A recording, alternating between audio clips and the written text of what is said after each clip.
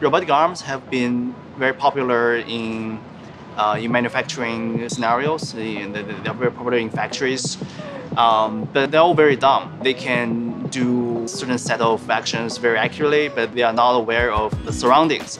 My background is actually in robotics. I always wanted to have a robotic application in people's daily life and then serve a product that people would like. So Artly is an amazing company that are actually using robots to make coffee. You go and order either in one of their brick and mortar locations, or you even download their app and order in advance, and literally a robot makes it for you. We did look at a lot of different applications, and then coffee kind of came into mind when we moved into Seattle, and then we become like a very heavy coffee drinker.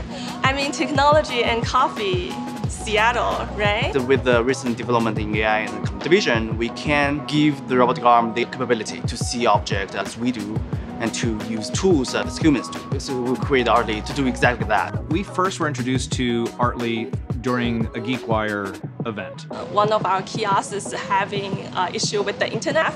We have to use one of our teammates' phone, who is actually a T-Mobile. So that's the only phone that we can use at the time. We were able to actually talk with Artly and realize that the connectivity that they were currently working with wasn't ideal for their purposes.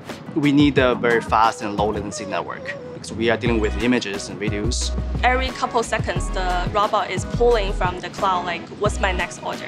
What's the next thing that I should do?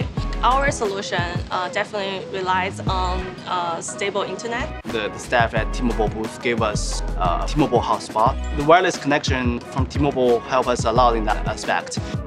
It is that moment we decided that we should move to T-Mobile.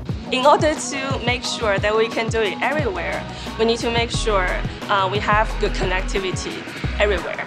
And T-Mobile gave us the flexibility to do that.